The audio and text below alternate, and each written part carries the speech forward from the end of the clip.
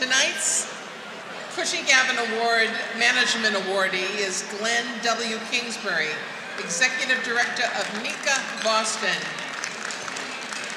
That is the Electrical Contractors Association. Glenn has been involved with NECA since 1979 and has been Executive Director since 1997. In this role, he advocates for electrical and telecom union contractors by promoting highest construction standards in the electrical industry. His job and the talents he brings to it are multifaceted. Throughout his 37-year career, an increasingly hostile environment has driven the deterioration of unionism in the construction industry, a trend that NECA has defied over its 100-year history. Glenn has resolutely navigated the challenges of bolstering productivity, building market share, minimizing costs, and maintaining workers' quality health care and in retirement. Throughout, he has worked closely with 4 IBEW locals representing 6,000 workers throughout New England. Alongside these unions, Glenn has worked diligently to develop world-class training programs at IBEW 103 and NECA's joint training facility in Dorchester. As Glenn states, one thing union building trades can do is we can train. Investing in training is something we've always put a lot of stock in. 90% of apprentices in this region are union apprentices. NECA also trains journeymen, foremen, and over 1,000 field supervisors. Again and again, pardon me. Again and again, I've heard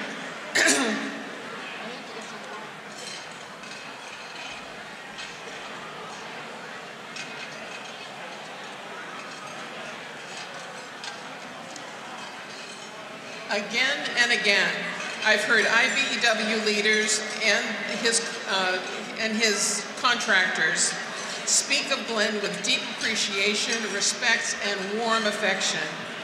The Labor Guild is proud to honor Glenn Kingsbury with the 2016 Cushing Gavin Management Award for excellence in labor management relations, exemplifying integrity, competence, and service to his member contractors, the electrical and construction industries, his union partners, and the greater Boston and New England communities that he represents with tremendous skill, vision, and innovative dedication. Glenn, could you step up and accept your award?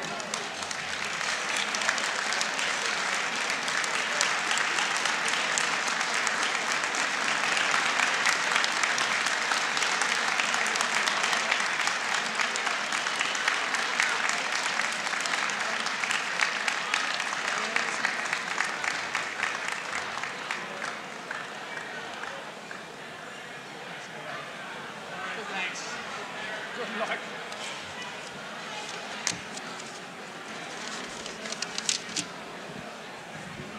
Good luck, she says. Gonna need it.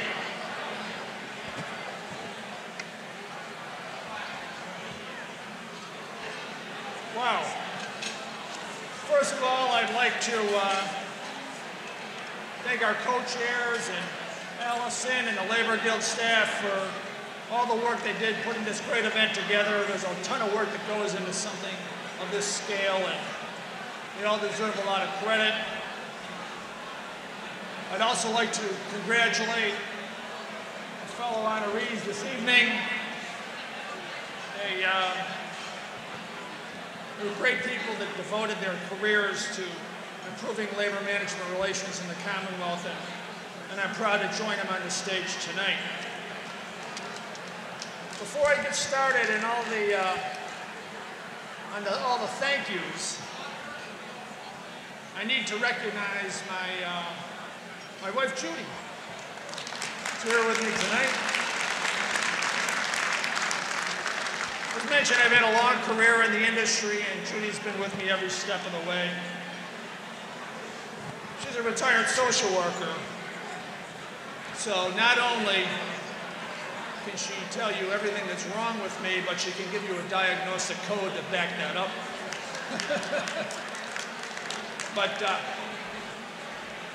Anyway, she's my, you've heard of stay-at-home mom. Now that she's retired, she's a never-home grandmom, and she just got back from California, helping my son with his 2 little girls. And we're off to D.C. very shortly, as my daughter is expecting the second as of yesterday, so it's exciting. I'd like to thank all the former Cushing Gavin Award winners that have nominated and supported me for this award. What makes this award so special for me is all the years that I've spent out where you are looking on as people that I've worked with and admired and learned from, have been honored by the Labor Guild. I specifically want to recognize my brothers from Local 103 IBW, Chucky Monahan, Johnny Dumas, Mike Monahan that preceded me. And I also have to pass along the well wishes of the original Cushing Gavin Award winner, Don Barry. He called me, I've been around a long time, but I definitely was not here in 1967 when Don won it, so it's befitting here on the 50th anniversary. But Don called me, and it was a great honor. I had a great fortune of working with him later in his career, and I know he's disappointed he can't be here tonight. And of course, there's many other the Cushing Gavin Award winners over the years that I've really meant a lot to me. I saw Tommy Gunning here earlier today, and then there was the original Tom Gunning, and guys like Eddie Egan, Joe Dart, Kevin Cotter, and of course Father Boyle. And there's 2 guys that, special guilders that I wanted to recognize that are no longer with us and really meant a lot to me. And first of all, that's Joe Nigro. And Joe Nigro, I first knew him when I first started my career. And he was an assistant BA with Local 103.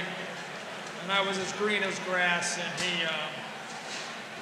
he never lost patience with me, and he never held my inexperience against me, and I always appreciated that. And then, of course, there was my friend, Paul McDevitt.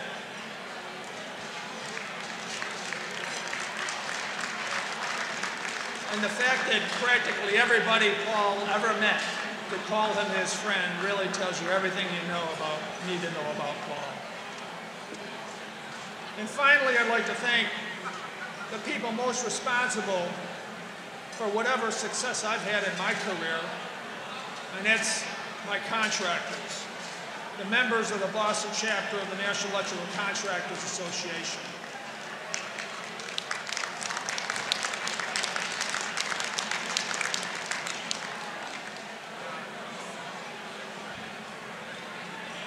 There's an old Yiddish saying that goes, it's about raising children. It says, what does it take to make a good parent? And that's a good child. To stretch that analogy, you can't be a good management representative unless you have good contractors and managers to represent. And I've been blessed in that regard. And when we push for responsible contractor ordinances across the state, it's these contractors that are models for that. Contractors that provide a safe workplace, pay a living wage, and provide educational opportunities, quality health care, and a secure retirement for their employees. Back when I was starting out, the old-timers, I guess I'm one now, they used to say in negotiations, all we want is an honest day's wage for an honest day's work. You don't hear that anymore. Sure, it was used and misused, overused, turned into a cliche. But I believe it's a phrase that still has some meaning, or at least it should have some meaning. There was a mutual understanding of what an honest day's work was all about. Both management and labor understood what that meant, and there was little tolerance for those that didn't do the right thing. The trade-off, of course, is we all knew what a fair day's wage was. Now, that doesn't mean that I haven't argued over a nickel. I know the guys from 103 can attest to that. But it does mean that we know what being a responsible employer is all about. Sadly, this understanding seems increasingly foreign in our country today. But if I've accomplished anything in my career, I'd like to think that I've done my part to maintain and build upon that understanding and that mutual respect between management and labor, at least in my little part of the world. Thank you for this honor. I'm humbled. I appreciate it. God bless.